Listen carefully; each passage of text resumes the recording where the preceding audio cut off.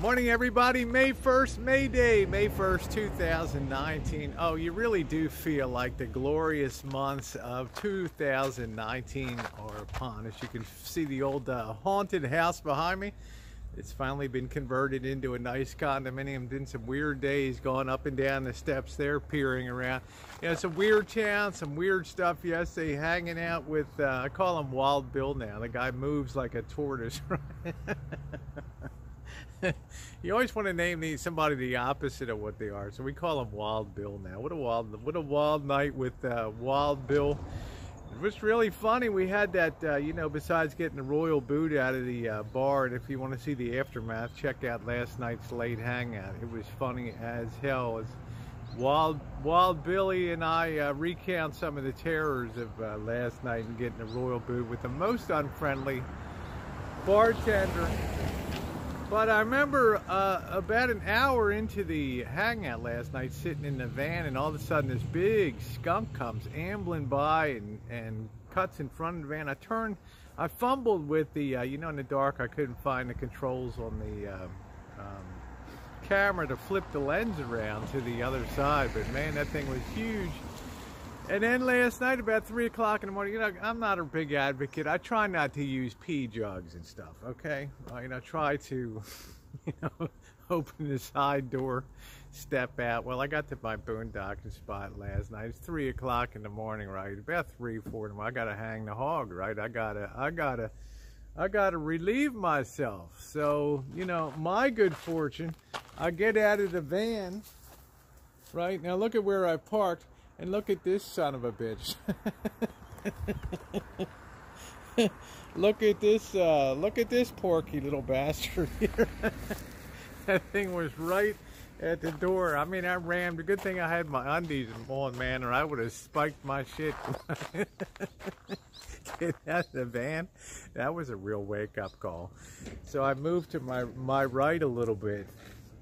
And I'm doing my business, and I'm finishing up. I'm getting myself all adjusted and tucked in. I look to my left. Coming down the path here is a skunk right down Broadway. It's coming towards me right here, you know. So I look at it, and it gets about 5 feet away from me, and it finally notices there's a person standing there, and it's trying to decide, do I really want to make this person's night and just really dust this bastard? And it became something that, like, out of the good and the bad and the ugly, the final graveyard scene with that standoff. Do do do do do do do do do do do do do do do do.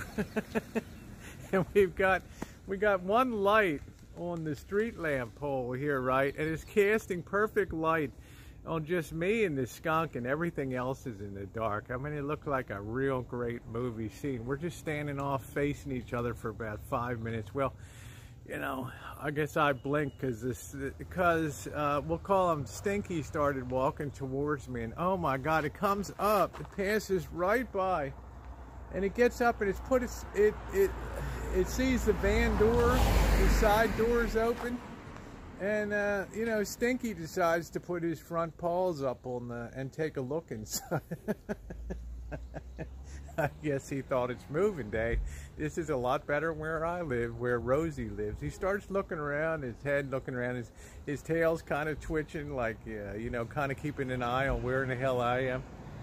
And, you know, I thought, fuck, I'm going to be spending the night with the skunk in my van, and I don't exactly know how that's going to turn out, right? Probably not going to turn out good. Like, I roll this, you know, sorry, Stinky. No, you're the sorry one, Rosie. That smells like roses to me. That's like death to you, so have a good night, right? So I walked around the back of the van there, and I just tapped on the van like that, and Stinky kind of reared up his head and then got his paws down and ambled on down a path. Spiky and Stinky here, man. What a dynamic duo to welcome in the month of May. Anyway, from Point Reyes Station, happy May to all of you. Woo, never a dull moment with the Rosie girl. Gotta love those skunks.